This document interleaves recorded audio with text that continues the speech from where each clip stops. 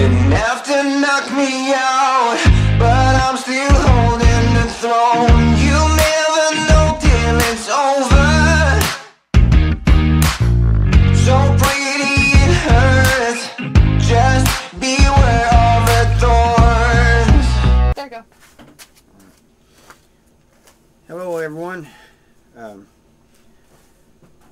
Often on Quora I get questions about people saying they may go to prison or they're going to prison, and what to expect and how to survive and all this. So that's what I'm going to be talking about today. I'm actually doing a reaction on a video that talks about how to survive in prison. So if you're new here, you like prison content, subscribe, share, comment. I always try to answer all the comments. Let's get into this. See what we got here. It's called How to Survive Inside Prison. The first thing you might think when you ask yourself how you might survive prison is, what prison are we talking about? Not all prisons are made equal. That's true. It really depends on the prison you're going to. Like the max prisons is going to be a lot different than the low-level prisons. Mostly in low-level prisons, because at least the ones I was in, when I got my date and they dropped my level, custody level, or they're mostly fights, you know. Maximum security prisons, there seems to be more respect, but there's fights there too, but there's also you know, you can get poked up there. Made equal, and you could say there's a big difference from life in Thailand's infamous Bang Kwang Central Prison, aka the Bangkok Hilton, and a progressive place of containment in the country of Sweden. We might also note Dostoevsky's famous... Yeah, you know, I'm not trying to put anybody down in Europe, but or you know, say, you know, maybe to those people there that they are bad, but I can't see any of the prisons in Europe being as bad as the ones in the U.S. I mean, maybe in England and Ireland and places like that. Famous line: the degree of civilization in a society can be judged by entering its prisons. We've all likely watched TV episodes featuring the world's worst lockups, but of course we can't do a show on how to survive in all the various types of prisons in the world. Today we'll talk mostly about US prisons, right, the US. good, the bad, and the very ugly. Welcome to this episode of the infographic show, How to Survive in Prison. So, you've been handed a prison sentence and have survived jail. It's your first time inside, and you are no doubt worried about how you'll get along. You watch the movies depicting daily violence and a hierarchy of men living out a dog-eat-dog lifestyle. You are far from being a hardened criminal. Let's say you're in a large joint such as California's San Quentin prison, a place you've likely seen on TV at some point. On your first day, you'll be booked, and you'll go through what is called an admission and orientation interview. This will decide what part... I'm not sure how the California prisons work on that aspect, but in Missouri, when you're sentenced, at least on the state, they send you to Fulton. When I went, we had to go to Fulton. It was called Fulton Diagnostic and Reception Center. Now they got several of them throughout the state, 3 or 4 I think. But it's a prison, and they determine what, really it determines what prison you're going to, you know. They check everything on you. They do your medical, your education, your they just do all these tests on you, and they determine what prison to send you to. And a lot of it has to do with what you were charged with and stuff too. Part of the prison you'll be housed in and if you have any special medical needs. You'll also be given clothing and other stuff like hygiene items. Yep, you'll have to strip and do that bending forward and coughing motion so that... Yeah, every prison you go to, you're going to get strip searched. You're going to have to get naked. And the way they do it is they have you lift your sack. They have you squat and cough. Not bend over like he was saying. You squat and cough. Lift your feet up. Lift your hands up. Your arms up. Run your hand through your hairs. Open your mouth. All this. That is a strip search. At least in Missouri. So that guards know you're not hiding things in your posterior crevice. You'll just have to get used to this, so accept everything you're asked to do. Survival tip number 1, which should be obvious, is do what you are told and don't make a fuss. Obviously, if you're being abused, it's a different matter. As we said, do what you're told and don't make a fuss unless you're being abused. Some people may call a strip search being abused, but you know, many times the guards don't like doing the strip searches. You know, some of them do. They get a sadistic. I guess they think it's funny or something, but many don't like doing them. Said, you're no gangbanger, and you're not a former cop, sex offender, or police informant. You don't need to be kept away from certain people. You're now in your new home or housing unit. How are you feeling? Well, the question was asked on Quora about first day prison experiences, and the top post on one thread started with one word, terrifying. The person added, I've never felt so alone in my life. My first week in jail... That's true. Now, I actually remember that question in prison. I think I answered that one too myself. But when I first got to prison, the Missouri State Penitentiary, I was terrified. You know, I was scared. I ain't gonna lie. And you do feel alone. You know, I think people who come to prison that already have friends in prison, they don't feel as alone because, you know, they have people they can talk to and stuff. But when if somebody like me going to prison, you don't know nobody. You know. So that's true. I had done in total solitary confinement. This was like the opposite of that, and yet I still felt more alone. Before we get to the matter of survival relating to violence, you have to figure out how to accept you'll be spending the next few years in this place or another similar place, and how to keep... Spend the next few years? I spent 29 years. You know, if you're just spending a few years in a low-level camp, you're in a low custody level camp, you know, and I mean, I guess things could happen there, but you just spend a few years, you know, and you don't have to, you may have to defend yourself or something, but it's not, it's nothing like doing a good portion of your life in prison. To keep yourself from not going crazy. Believe it or not, a lot of people will tell you that meditation is one thing that can help you get through prison. After all, there has been people who've talked about they meditate to get through prison, but really to keep your mind sane is stay occupied, you know, stay busy doing something. That's what the old heads, the old school convicts always told me. You know, don't think about the outside 24/7. You know, they used to tell me, it used to be a saying in prison, do the time, don't let time do you. If you let time do you, it's going to destroy you mentally.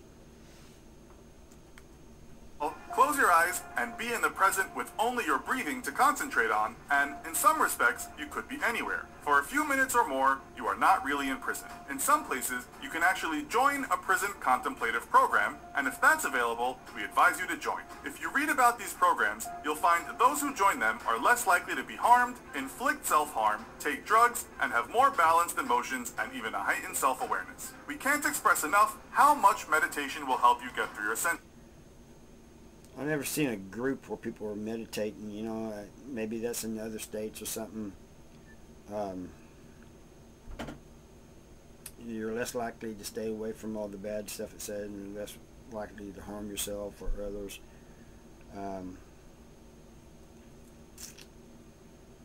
Yeah, I've never seen that. It's always been individuals that would meditate. Sentence. Reuters wrote about such a program in one U.S. prison. Men in the meditation group reported significantly larger reductions in perceived stress, anxiety, depression, disassociation, and sleep disturbances than the inmates who didn't participate in this program. And yep, even the tough guys sometimes learn that shutting down your busy mind a couple of times a day will keep the demons away. Okay.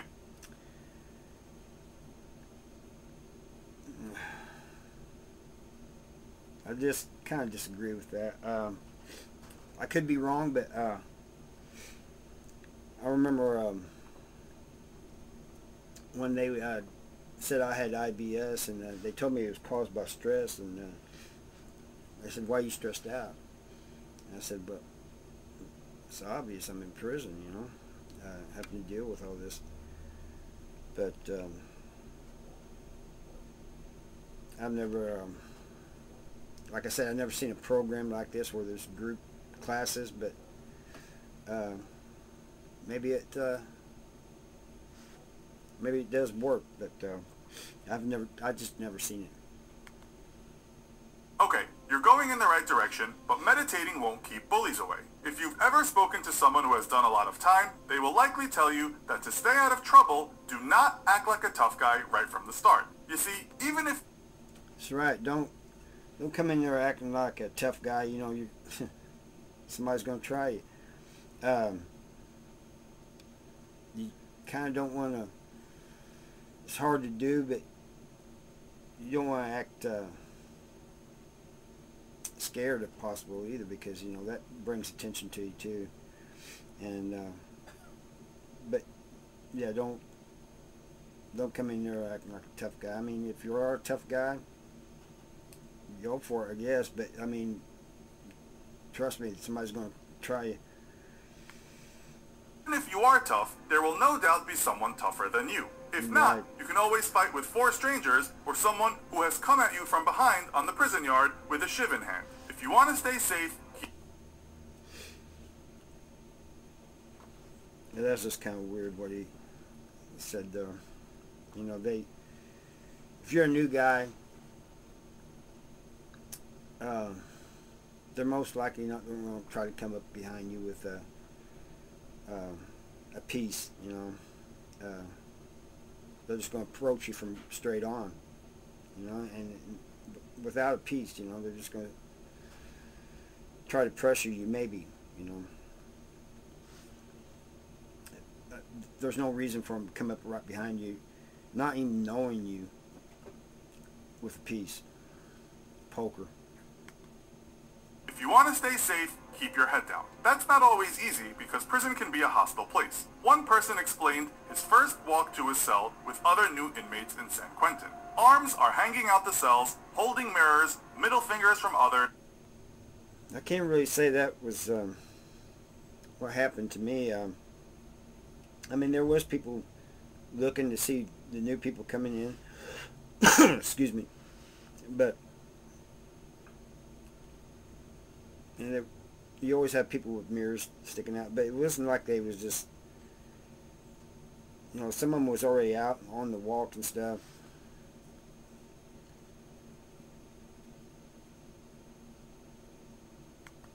Others, trash is flying down from the upper tiers, yelling and screaming the most horrible things. It's not exactly welcoming. He said he heard shouts directed at him with the words, "Fudge you, I'm going to fudging stab you, let me see your butthole, you are going to die." We have of course used fudge. I was never really told all of that when I first got there. I did have somebody come by and tell me, be ready because, you know, there's people waiting to test me, you know. So, but they never, I didn't walk down the walk and all this was being said to me. You know, it was just mainly just people looking, you know, curious, you know. It almost sounds like it's something out of a movie to me, but I guess in some prisons they do that. Fudge to replace a harsher sounding expletive. Prisoners are not generally averse to breaching strictures of formal, polite speech. You are, rightly, fudging terrified as a newbie walking down that busy floor to your cell, but just keep your head down and try to look calm. Look as though this scene means absolutely nothing to you. Don't try to laugh to look cool, as that is only... Yeah, you don't want to... He said keep your head down. No, you don't keep your head down. You stay aware of your surroundings at all time. You know, keep your eyes out. It doesn't mean you get in somebody else's business and you don't look into cells as you're walking by them. You know, that could get you in trouble. But if you're walking down a walk, just keep walking straight ahead, looking straight ahead, but keep your head up. And like he said, don't laugh as if everything's cool or anything, or you know, you just want to just walk to your cell, you know. Only inviting trouble. Even do a bit of meditative walking. Now you have arrived at your cell. You might be sharing the cell with someone, and it is of the utmost importance that you two get along. Remember, he was there before you, and you should respect his space and help clean the place. As one British guy who wrote a book on prison survival advises, having a sense of humor goes a long way in prison. Your life will be so much easier if you can help the other guy in the cell and others in the prison have better lives. When you have a cellie, as we call them, people say cellmate, roomie, bunkie, you're not always going to get along with them, you know. I've had people I got along with swell in the yard, you know, great, but had them as cellies, didn't get along with them. But you do, you know, don't leave a mess or everything, you know. It's both of you guys are cells. You guys got to take care of it. Be respectful of his property, his things. Don't touch his things unless he gives you permission. And even then, you know, I had a cell. He told me one time we was out in the wing. He says, "Hey, you going to the cell?" I said, "Yeah, I'm running up there for a minute." He goes, "Hey, grab a thing of chili out of my locker." I said, "I wouldn't do it." You know, I told him, I said, "I'm not getting in your locker." And he couldn't understand why, you know. Yeah, we're cool and everything, but I'm not getting in his locker. If something comes up missing, guess who he's going to look at? But yeah, it's good. He says have a sense of humor. That's a good thing to have, you know. If you both are laughing and cutting up and you cool with one another, it helps time go by faster, you know. By occasionally making them laugh. Now you are there and settled. We've already told you not to break prison rules, but there are also unofficial inmate rules. One former U.S. prisoner writes that it's not a good thing to get too friendly with the prison guards at the start, as people might think you're a snitch. Snitching in prison is a huge no-no, and you must... Yeah, you see somebody, we call them Jeffers, people who hang around the guards all the time talking to them. He's Jeffing with the guards.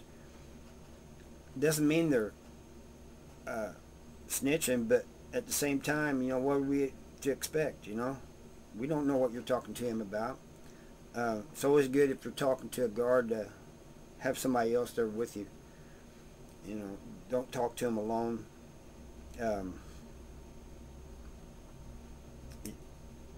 Yeah, if you're just hanging around the guards all day, the guards ain't gonna protect you either. You know, they'll break up altercations and stuff, but they're not gonna protect you. You know, something could happen right next to a guard. You must remember that some prisoners are waiting for any excuse to beat the hell out of someone. Don't give anyone that excuse. If you get labeled a snitch, your life will be hell, and you might have to get moved to protective custody. So, from the start, don't act tough, have a sense of humor if possible, and be polite to other prisoners. Protective custody, if the prison has it. It was only like a couple years before I got out that South Central Correctional Center got a PC, and they used like one wing of the whole SPC. Gave them their own yard and stuff. But you know, going to PC could be bad too in some ways, because let's say you go to PC and you end up in another prison. You know, they transfer you or something, and you get out. You're on the yard there. Somebody's going to know. Sooner or later, somebody's going to say, "Hey, man, at this other prison, he was in PC," and they're going to think that, why were you in PC? What did you do to get in PC? You must have a bad case. You must be ratting on people. You know, it's a bad stigma. There are some other things you should be careful about. Some folks might be looking to take advantage of you. If at all possible, try not to borrow stuff in prison. If you have cash, don't tell people about it. Don't start asking people why they are in prison. Try to stay away from... Yeah, don't borrow from people when you first get to prison. Because, you know, they can use that, no, I don't want that back. You know, when you try to pay them back, you know, I don't want that back, I want something else. So don't borrow from people, you know.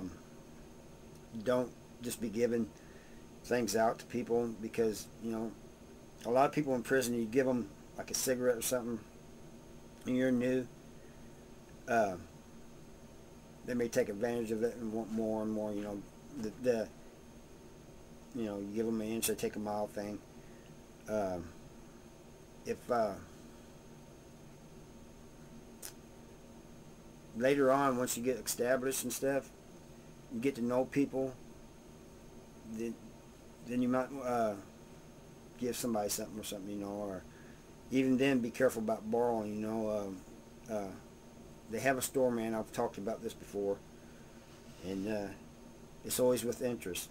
You get something from him, you pay him back, he wants it back with interest, and you have to pay him back.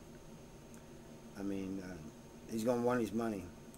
So make sure that you're able to pay the person back. You know, don't go in debt. I've always said don't go in debt. Stay away from gambling and anything that could get you in a wreck. Away from drugs, heroin might ease the day, but it quickly takes back everything it gives. Getting caught with drugs will get you more time, and borrowing drugs can lead to a life of pain. Despite what you have seen on TV, one former prisoner writes, "Avoid clicking up or joining a gang. For the most part, the only way out of a gang is dying. One way to help with this is by joining a program. If you can study, study. If you can get books from the prison library, then when will you ever have a better chance to educate yourself? Read and return to society." You said don't join the gang. You know, in Missouri, you don't have to join the gang. He says don't click up. It's like a natural thing, though. After a while, after you've been there for a while, established, you start hanging around people. Like I had people I worked out with. You know, there's people I hung around with in the wing, usually some of the same people, but it's just going to become a natural thing that you start hanging around people. So just don't click up. I'm not really going with, you know, you can't stay alone your whole time, you know, unless you stay in your cell, you know, most of the time. And I didn't do my time like that. I worked out. I did go to the library, as I mentioned. From time to time I read a lot. But I can't see, I personally couldn't have done my time staying my whole time in the cell. You're going to get out, do things, and you're eventually just going to get to know people and hang around people, you know.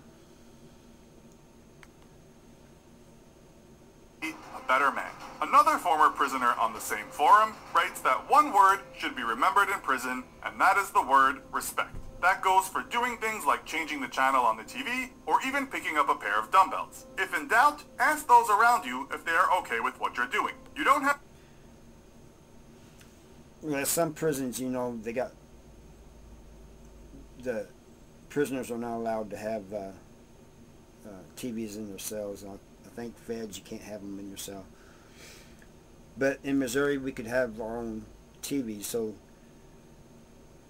that really wasn't a problem unless, you know, if you go to prison, you know, and you ain't got a TV or something, it might not be a good idea to change your celly's TV while he's gone. Excuse me.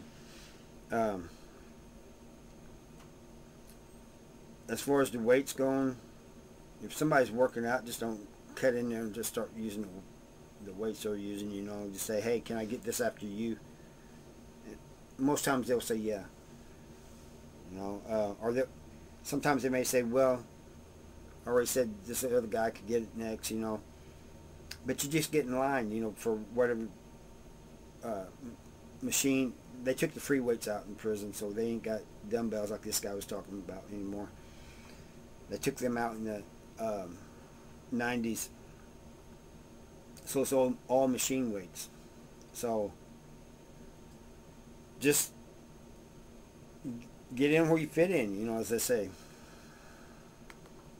Don't have to sound weak, just polite. Speaking about dumbbells, now's your chance to get in shape. Have a regular workout routine, and with your reading programs, meditation, and working out, you'll leave prison a better person in some ways. All seems to be going well. You have a decent roomie, and you're getting clever and fit. But as philosopher John Paul Sartre once said, hell is other people. You've tried to be respectful, but as one former prisoner put it, the occasional bully will try to push you out of your comfort zone. It's just like high school. Mistakes are a trifle more painful. What you... Yeah, you always have people in prison that's looking for trouble, people in prison that like to get in trouble. But you also have like people who can't handle it no more, and they may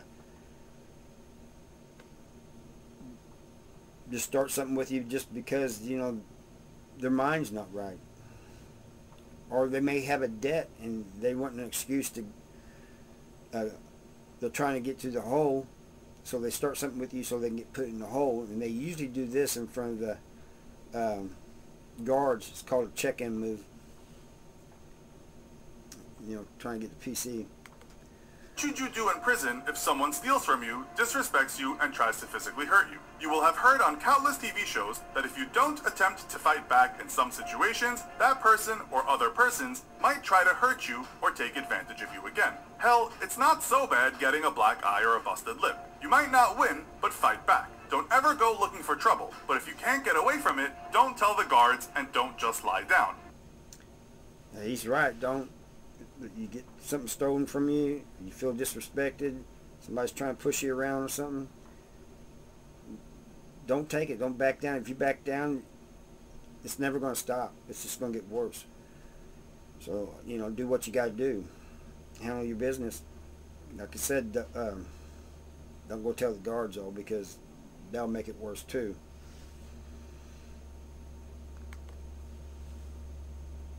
After one fight, it's usually easier to defend yourself in other fights. This doesn't mean you have to get into fights. Many prisoners serve their sentence without having to scrap. Okay, you're getting continual grief from one person or several. He said many prisoners have served their prison sentences without having to scrap. That might be true in some of the lower level prisons, but you know, like I would say that that would be untrue, especially for some place like the Walls. I don't know anybody who went through that without getting into something, whether they meant to or didn't mean to. You know, the trouble will find you.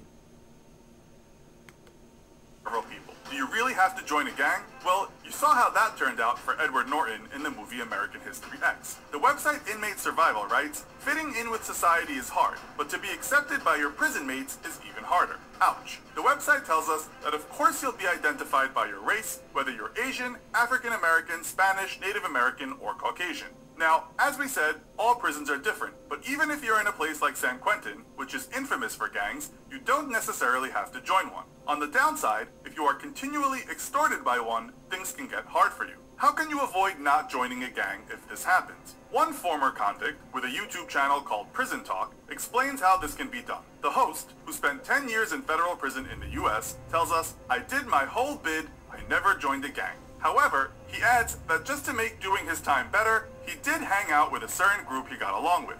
Prison life can be lonely and scary, so Yeah, you know, they don't have the you have to join out here in Missouri. I heard that in places like California it's like that, but I can't say for sure. I've never done time in California, but it's not like that here in Missouri. You don't have to.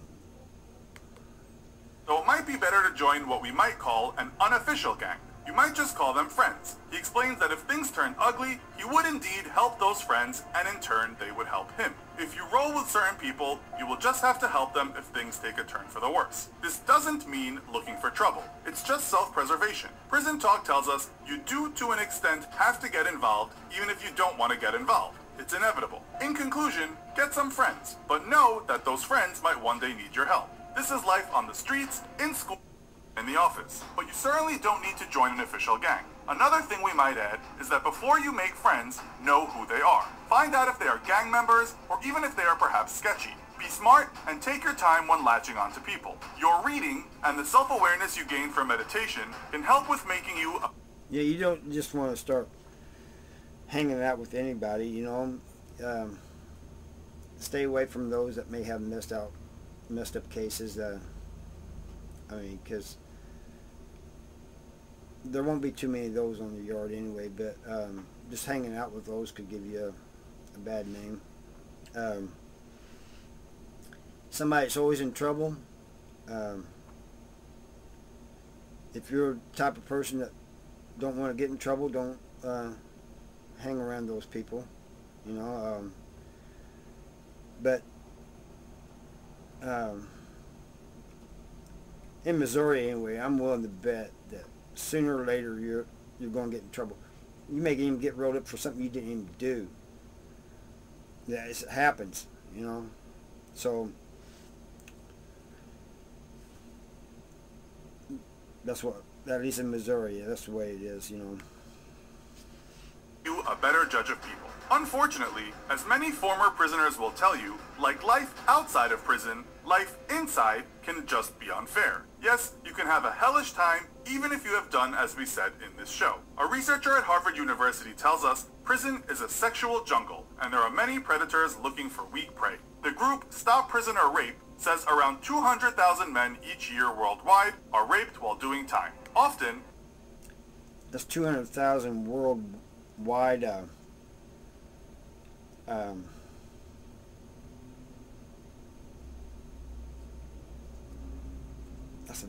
That's a lot.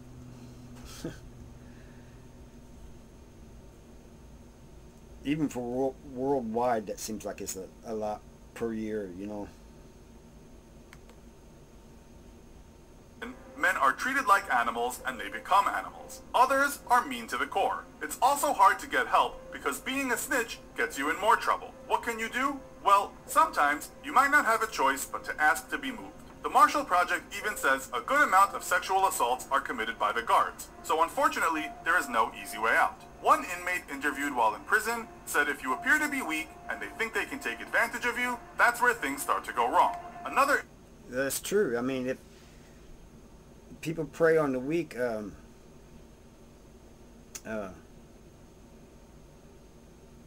mean, they ain't going to